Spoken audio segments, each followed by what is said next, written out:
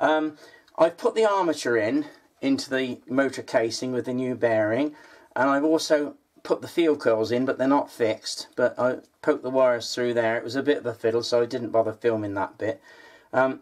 What it does show is the importance of marking, like I showed you earlier, how to put a line on to mark the position of the field coils and the end cap. Simple reason being that these field coils can be rotated to any position. They're not locked in. They have got a little indentation there which shows where the bolts go through, but you can still put them in a different position. The problem with that is that if you move these round and they're in the wrong position, you will get more sparking on the armature, what is known as armature reaction. And one way of reducing armature reaction is to either retard or forward the coils. So generally you want to put them in the place they came out from originally, and if you've marked it, that's easy to do. I'm now going to put the end cap on. I've smeared the tiniest bit of grease on there. You're not supposed to grease phosphor bronze bearings, but it's an old machine anyway, and I've just put the tiniest bit. You can't even see it. And I'm going to hopefully put the end cap on. Make sure you've got these holes lined up there, and make sure the field coils are still in the right position, so we don't want to have a lot of sparking. Anyway, I've got that in, and then you've got to put the bolts through there, and there's two ways the bolts can go in. They can go in that way or that way, and in this case it's that way because you've got to put a little nut on the end, and there's a square section there which holds the nut in place, so we've got to do it that way. If I can get the bolt through, it's going. Then you've got a little nut there, and pop that in like that. Oh, spooling in the motor. Isn't that typical? Would you credit it? If it can go anywhere, it'll go. That's Murphy's Law, that is. It'll go to the most awkward place possible for you to find it again. Anyway, I've got it back out now. I'm just holding the nut with a screwdriver while I do it up. Don't do it one up tightly first, do the other one first. And get that one assembled. And do them up gradually, a bit at a time. There's the other nut. Pop that in there. Oh, I do hope this isn't too boring. It's going on a bit. Well, the dog's barking now, so something's going on. There we go. Now just do a bit up at a time, like that. Don't do it all one side at once. It's much better to do a bit here and a bit there. Hopefully, should. That's that one. And that's that one. No, that should be. There we are, let's turn. It doesn't feel that smooth, to be honest, but it is a new bearing. And it's been in my shed for years, a bit dry, so I put some grease, it might bed in. It doesn't matter if it's noisy, it's only for workshop use anyway. So that's the actual motor part done. I've got the carbon brushes to fit in, but that's fairly straightforward, I hope, so I won't film that.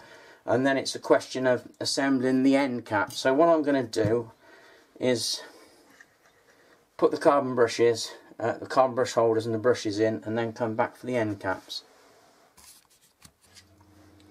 The brushes can be a bit fiddly to get in, especially these with a spring with a wire in. But what you want to do is push the brush in and then push the spring down with your one hand and hold it in with the other like that. And then, of course, if you let go, it'll spring out. So get a little screwdriver or something, press it down in with a little screwdriver, and then poke the little tab in like that to lock it in place. And then just make sure that little tab on the tab is pressed up to stop it coming out again.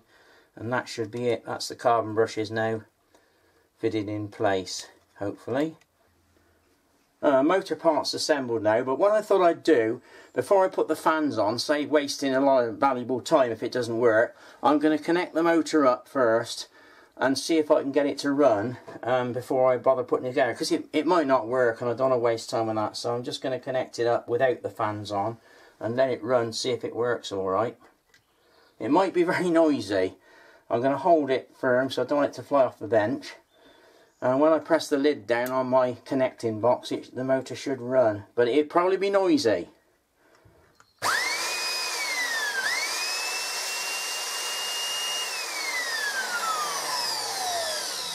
Well, actually, that's not too bad and well worth doing. That's that bit. Now we've got to put the fans on, noting the order in which they came off. I'll move the camera out a little bit so you can see better. You've got your little bush there goes on first, and then the washer, Then the fan. It's a good idea with fans just to hold the fan like that and give them a tap. And sometimes, it's not too bad in this case, you can see little bits of dirt flying out. The actual, that's quite a bit actually. You just tap them carefully. Inside the fan round here, you do get a lot of dirt gets caught up in there, and it's a fiddle cleaning it, but if you just tap them like this, most of it will come out. Point is, if you leave it in, it can sometimes upset the balance of the fans so they don't work properly. Well, they'll work, but they'll be noisy. So that's that one. Pop that under, make sure it's the right way round. Then you've got another washer that goes on the fan itself, and then a spacer, a large spacer. Then we've got the intermediate baffle that goes between the fans. That has to go in there. Just pushes in it a bit. I think it must go that way. Actually, I don't think it matters where it goes, but I'm going to give it a little tap with a hammer to make sure it fits in the ring. That's it. Then we've got another washer. Goes on there. Then the other fan, we'll give that a tap. There's dirt in there, look. It's always best to do this. You see all that dirt's been hiding in there. It doesn't look dirty, but sometimes they get really chock-a-block, and it can make the thing quite noisy. Anyway, that's that. Pop that on there. I do hope this is going to work. I think that baffle wants tapping in a bit more. That's better. I think probably when the end plate's on it will do the job better. Washer. And then finally the little nut, which is a left-hand thread, I think. Yeah. There we go. 11mm spanner. That's 10. That's 11. Tighten that up. Don't have to be too tight. Then we've got the final end cap, which pushes over the whole lot. I have to watch I don't dent it. I'll get the mallet on that, I think. Here we go. Oh.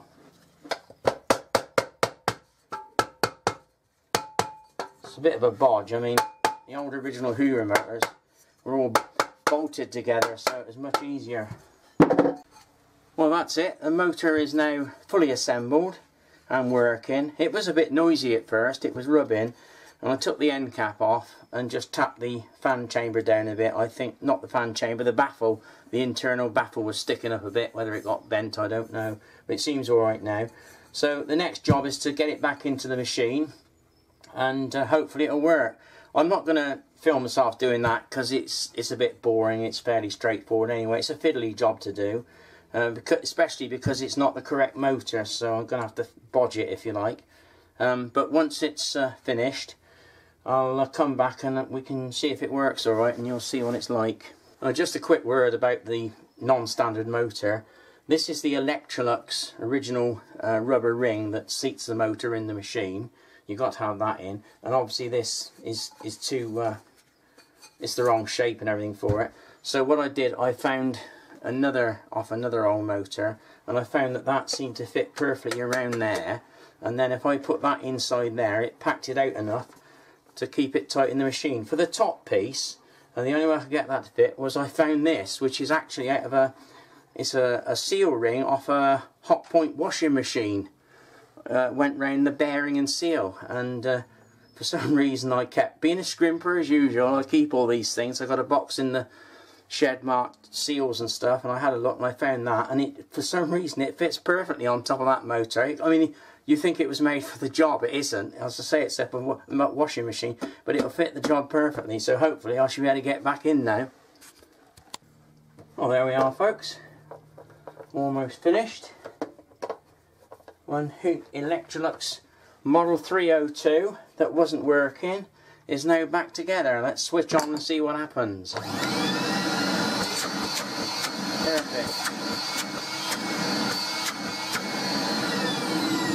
Perfect job. All that just because that ball bearing. Now that machine would have been scrapped. Anybody would tell you to scrap that. Just because of one simple ball bearing from a scrap box. So total cost of repair, nothing, zero. A little bit of my time. I started about 2 o'clock, and it's 3 o'clock now, and that included some time fiddling around.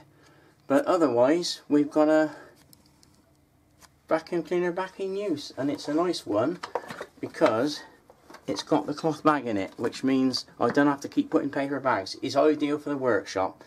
Even Paddy, my German Shepherd dog, thinks I've done a good job. What do you think then, Paddy? He doesn't like vacuum cleaners as a rule. He barks when you turn it on.